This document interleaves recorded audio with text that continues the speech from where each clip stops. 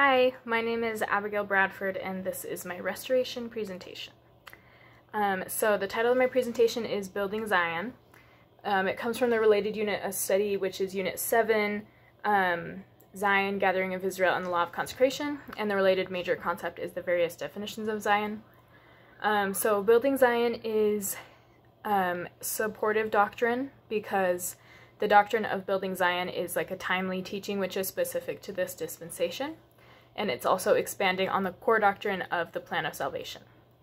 My two scholarly articles, sources that I used were, the first one was Joseph Smith's Concept of the City of Zion by Stephen L. Olson from Joseph Smith the Prophet, the Man, edited by Susan Easton Black and Charles D. Tate Jr. My second one was Let Zion in Her Beauty Rise, Building Zion by Becoming Zion, in You Shall Have My Word, exploring the text of the Doctrine and Covenants. It was by Scott E. Esplin. My two related talks were D. Todd Christofferson's Come to Zion from General Conference in October of 2008, and Bruce R. McConkey's Come Let Israel Build Zion from the Ensign in February 1977. So my two D&C verses are, the first one is D&C 109:58, which reads that from among all these thy servants the sons of Jacob may gather out the righteous to build a holy city to thy name, as thou hast commanded them. It shows this because it has to do with building Zion, it has to do with gathering Israel, it has to do with the fact that part of our calling to build Zion is to gather Israel, and to gather the righteous, to build a holy city, which is Zion.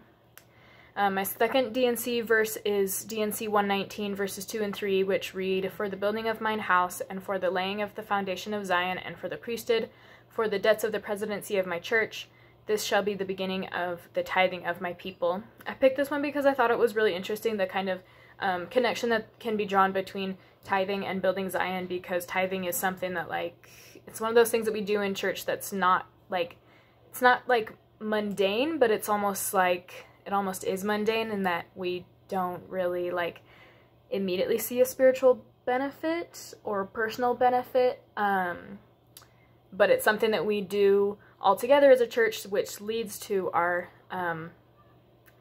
communal benefit and has to do with our community in the work of building Zion. So my Joseph Smith papers quote was, in Joseph Smith's earliest revelations, the cause of Zion was used to broadly describe the focus of the work Joseph Smith was called to do. However, the term Zion was used more specifically to describe a community of believers living in harmony and equality. I picked this one because I thought it was interesting how it talked about how Zion was basically like the focus of what Joseph Smith was called to do at the beginning, and it's kind of what I'll talk about later, like that whole period of him being called to be the prophet, and the whole restoration period beginning there, going up until about the 1950s, is like the first period of building Zion, which I'll talk about later. So my two key concepts, my first one is building Zion is a process, not a destination. That process is what we are called to participate in this church.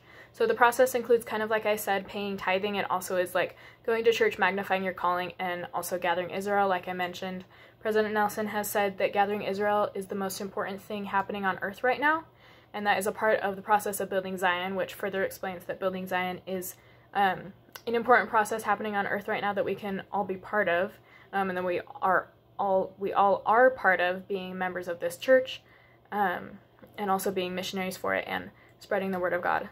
My second concept is building Zion is divided into three parts: the past, beginning with the first vision and concluding some 125 years later, the present beginning around the 1950s to the second coming of Jesus Christ, and the future continuing the 1,000 years of the millennium. So this is like an almost direct quote from the Ensign article from Elder McConkey that I studied for this. That article was actually like a transcript of a talk that he gave in Lima, Peru. I totally recommend it. It's really good. You should definitely read it.